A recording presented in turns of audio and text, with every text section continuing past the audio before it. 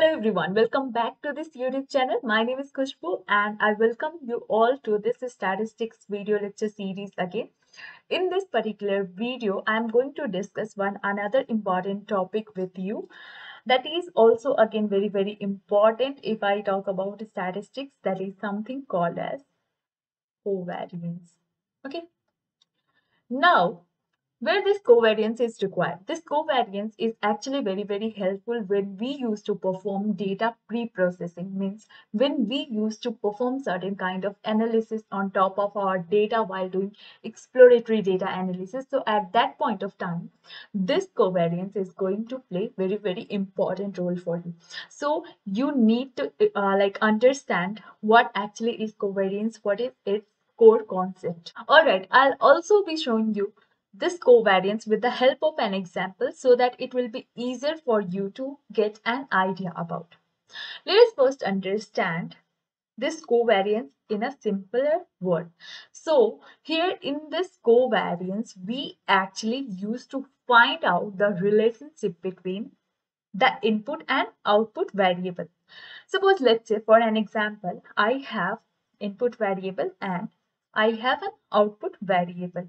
Okay, now what is the relationship between this x and y have that actually we use to find out with the help of this covariance.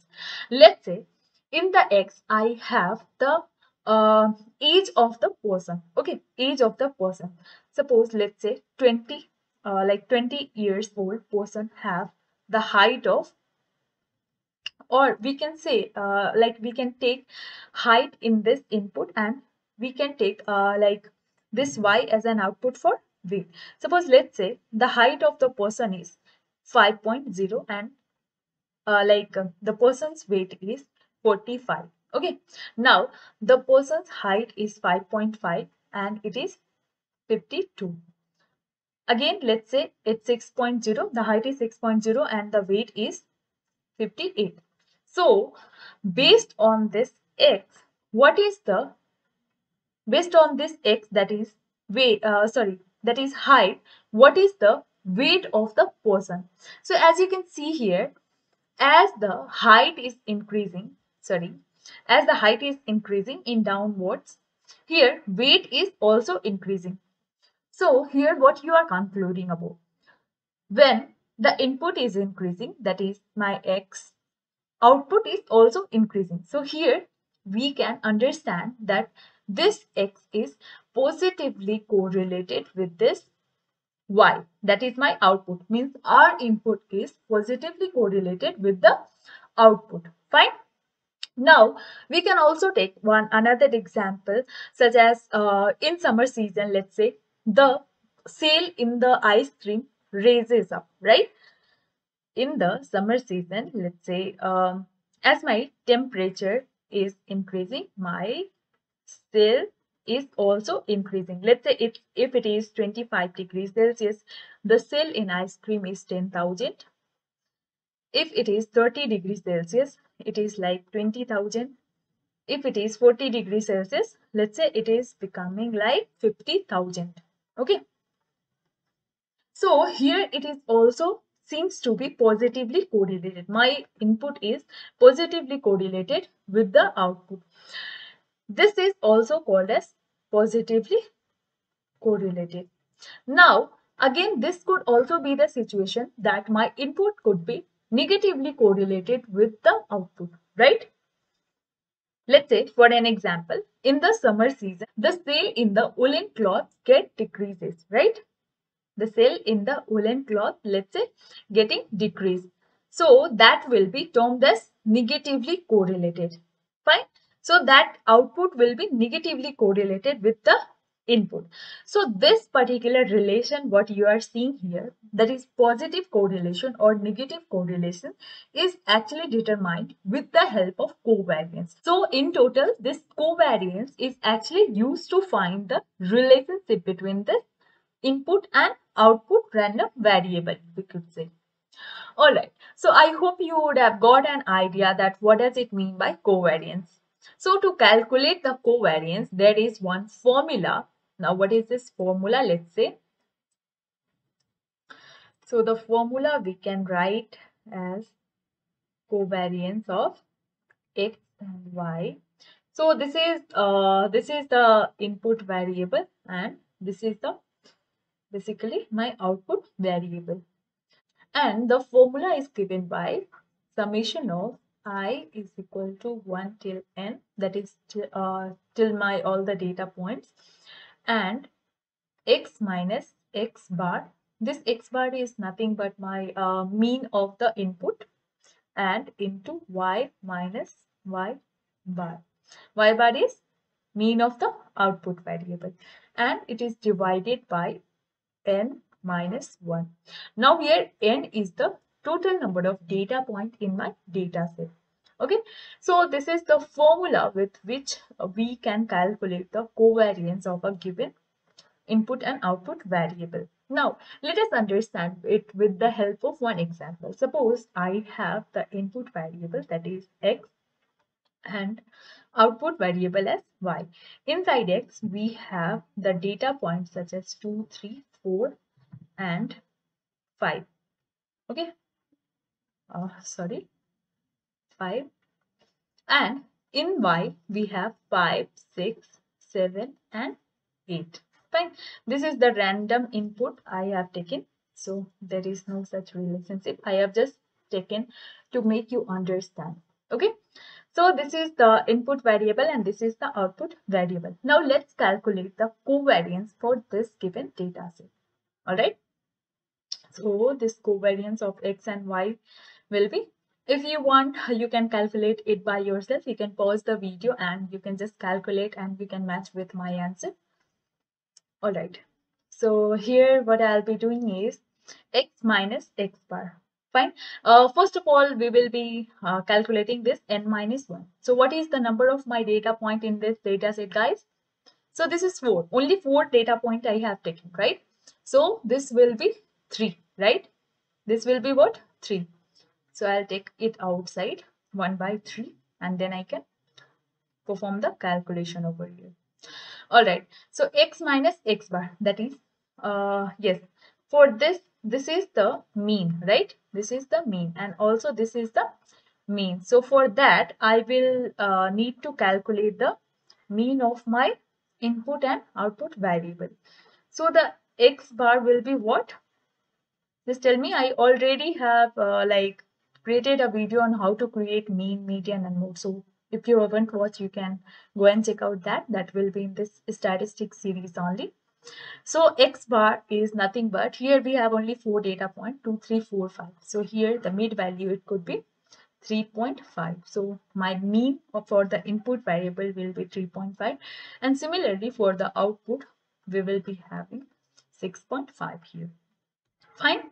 So here x minus x bar, it will be 2 minus 3.5. So it will be nothing but minus 1.5. Minus 1.5. Now y minus y bar, that is 5 minus 6.5. Again it will be minus 1.5. Are you guys able to understand? That is x minus x bar. So here I have taken my data point for input variable, that was 2, and this x bar is nothing but mean that we have calculated over here. So 2 minus 3.5 is 1.5 here.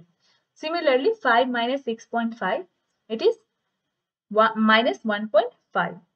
Similarly here we have to sum all the calculation like this.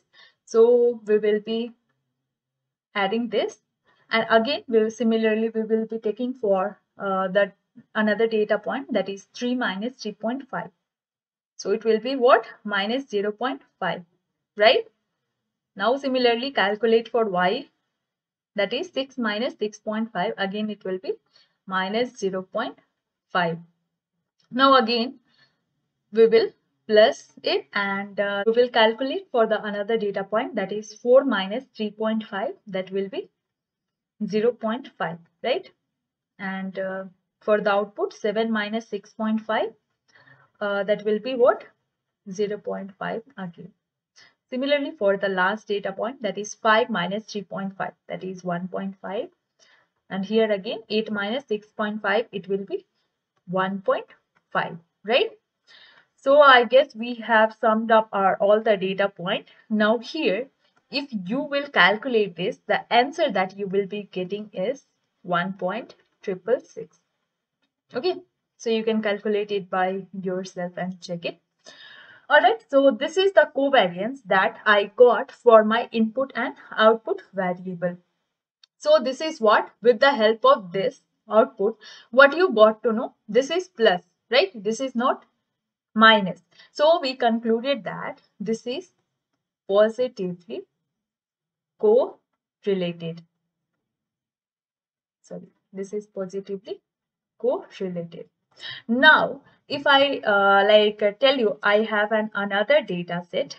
Okay, for the similar data set, I'll be doing, but just what I'll do is I will reverse the output, that is x and y. So the input will be same, that is 2, 3, 4 and 5. And what I'll do is I'll reverse the output variable, that is 8, 7, 6 and 5. Now here, if I again calculate the covariance, this is just why I'm doing is I have to show you something. So let's calculate again the covariance of x and y. So it will be what? Now I hope guys you can calculate very fastly, as we have already calculated once. So 1 by 3, and here again the mean will be same, that is x bar will be 3.5 and y bar will be 6.5. Fine, because our just the data point are same and we have reversed the just output, right? So 2 minus 3.5. So it will be what? It will be minus 1.5. Again, for the output, it will be 8 minus 6.5. That is 8 minus 6.5, it will be 1.5, right? Again, for another data point, that is 3 minus 3.5. I'm doing just very fast, guys, because we have already done and I don't want to extend this video. Alright, 3 minus 3.5, it will be minus 0.5 into 7 minus 6.5, it will be just 0.5. Again, for the next data point, 4 minus 3.5, it will be 0.5 and 6 minus 6.5, right? So it will be what? Minus 0.5. Now again, for the last data set, we will do 5 minus 3.5, that will be 1.5 and it will be 5 minus 6.5, it will be minus 1.5. So we have already calculated and the answer that you are going to get will be minus 1.666. Fine. So here, this is showing that it is negatively correlated with the output variable. That is, my input is negatively correlated with the output variable. So here what it is showing? Negative correlation. That is negatively correlated. Okay. Alright. So here very important thing I want to discuss about is this covariance is actually only helpful in determining the relationship with the input and output variable. Means it will only tell you if your input variable is positively correlated with your output variable or negatively correlated with your output variable. So at any point of time, if I want to know that how much my input variable is positively correlated with the output variable or how much my input variable is negatively correlated with my output variable, so at that point of time, this covariance is going to fail. Okay, this covariance is going to fail. So this is the major disadvantage of this covariance. So to overcome this particular scenario, scientists or researchers have came up with another technique, that is something called as Pearson correlation coefficient, that is not only going to tell it is positively or negatively correlated, but it will also tell that how much positively correlated or how much negatively correlated my input variable is with the output variable. So This was just the achievement on top of this covariance. Now I hope you understood why particularly covariance is actually used inside statistics. All right, we will discuss about this Pearson correlation coefficient in the next video. Till then, keep learning and keep exploring from your end. If you have any query, you can ask in the comment section. That's it from my side, guys. Thank you so much.